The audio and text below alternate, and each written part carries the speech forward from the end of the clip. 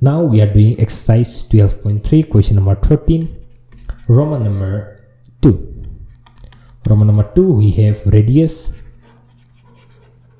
of base. Radius of base is 0.7 meter and slant height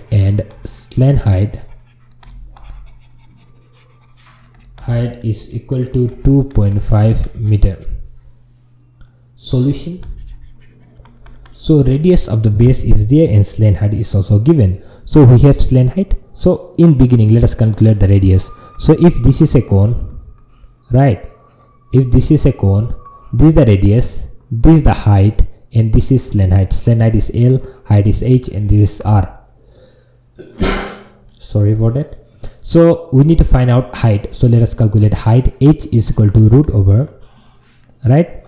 H will be using Pythagoras theorem. Let me write down using Pythagoras theorem. Using Pythagoras theorem. Pythagoras theorem.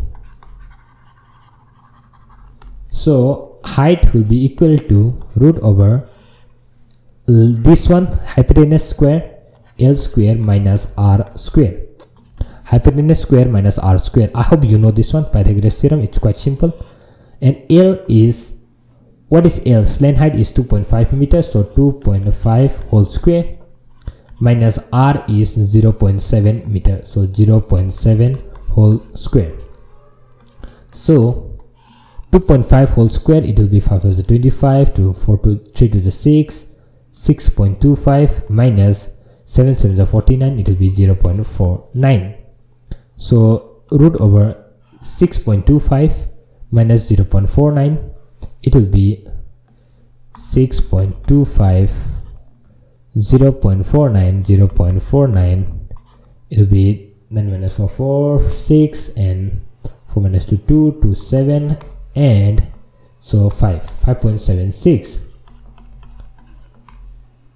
Now 5.76 and square root of 5.76 is, what is the square root of 5.76? So last number is 6, so it will be the 4 or 6 and 5, 2 to the 4, so it will be 24. So 24 square is 5.76, so 2.4. Okay, I can add on 2.4 meter. So I got height, I got radius, and I got slant height. So therefore volume is equal to 1 by 3 pi r square h, 1 by 3 pi r square h, square h. So 1 by 3 into pi is 22 by 7 into r square is radius 0.7 into 0.7 and height it is 2.4. I can cancel 7 and 0.1 and 3 and 3 8 24, so 0.8. So let me take next page.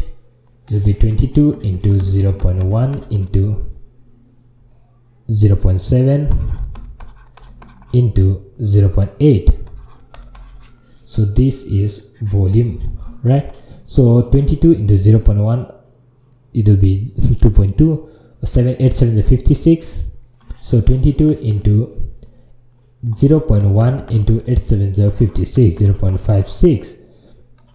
So 22, it will be, let me just multiply 2 here from 22, and it will be 11 into 0.2 into 0.56 and 11 into 0.2 into 0.56, 6 to the 12, 5 to the 10, 11, and 1 to 3 decimals, so 0.112. So 0.112 and 11 into 0.112, it will be 2, 2 plus 1 3, and 1 plus 1 2, and 1 plus 0 it will be 1, and 1 2.32. I hope this is the answer, 12.32. This is meter cube. Or if you want, if question answer is given in centimeter, it will be 1232 centimeter cube. Alright, anyway, I hope the answer is correct. So just let me write down in meter cube. So 12.32 meter cube, that's all. Now Next we need to find out curved surface area. So curved surface area will be pi RL. So pi is 22/7 into R pi RL. So what? 22/7 pi R. What is R? Radius is 0.7, so 0.7 into L. Slant height is 2.5, so 2.5. 7 0.1, so 22 into 0.1, so 11 into 0.2 into 2.5. So 2.5 into 0.2, it will be 25 to the, so it will be 2.5 into 2, it will be 0.5. 1 2, so 2.5. wait 0.2 into 2.5, 5 to the 10, 2 to the 4, 5 to the 10, 2 to the 4, 5. And there are 2 points after decimal, so 1 2, so 0.5. yeah, I was correct. 0.5. 11 into 0.5, it will be 5.5. I hope that's the correct answer. 5.5, or I know how it is written in it is meter square. Now let us find total surface area. Total surface area is equal to curved surface area, so that is pi RL plus pi R square. So pi RL we got 5.5 meter square plus pi R square, so pi is 22/7 into R, which is radius is 0.7, so pi R 0.7 into 0.7, so 7 1 is 7, so 0.1. So 5.5 plus 22 into 0.1, or we can say 11 from 22 into 2 will go there, it will be 0.2. 7 to the 14, 1.7 to the 14, so 0.14. And if I multiply 5.5 plus 11.0, so 4 5 1, there are 2 points decimal, 1.54 5 6 no 4 5 5 10, so 5 6 7 7.04 meter square.